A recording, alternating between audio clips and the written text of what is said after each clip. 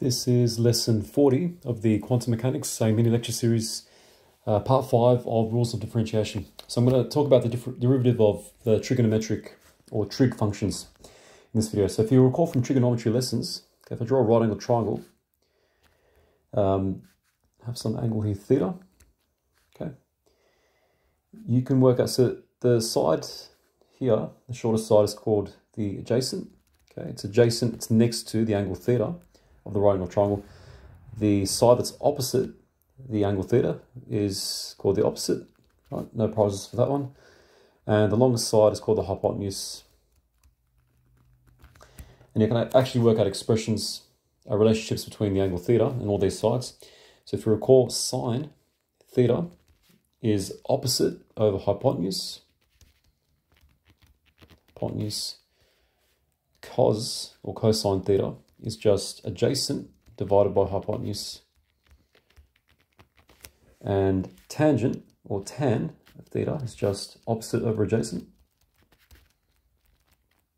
Okay, and you've got these three expressions. Now, it turns out that these three trig functions have derivatives given by the following. Okay, if I want to find the derivative of sine theta, okay, sine theta prime, I get cos theta. Okay, I'm not going to show you how these are derived. It's not the purpose of my videos. It's just to introduce derivatives of these functions. Okay, the derivative of cos theta is minus sine theta. And the derivative of tan theta is just sec squared theta. Okay, where sec, okay, so I should also mention that the reciprocal of each of the trig functions up here, okay, the reciprocal, the division is basically, so it's 1 divided by each of the trig functions. So 1 on sine theta is also called cosec theta. Okay, it's just a name, cosec theta. 1 divided by cos theta is given the name sec theta.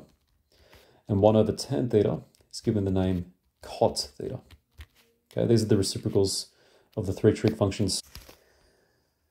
So as you can see, they're not complicated, they're sort of straightforward. Okay, sine, cos, and tan have got derivatives given by the following.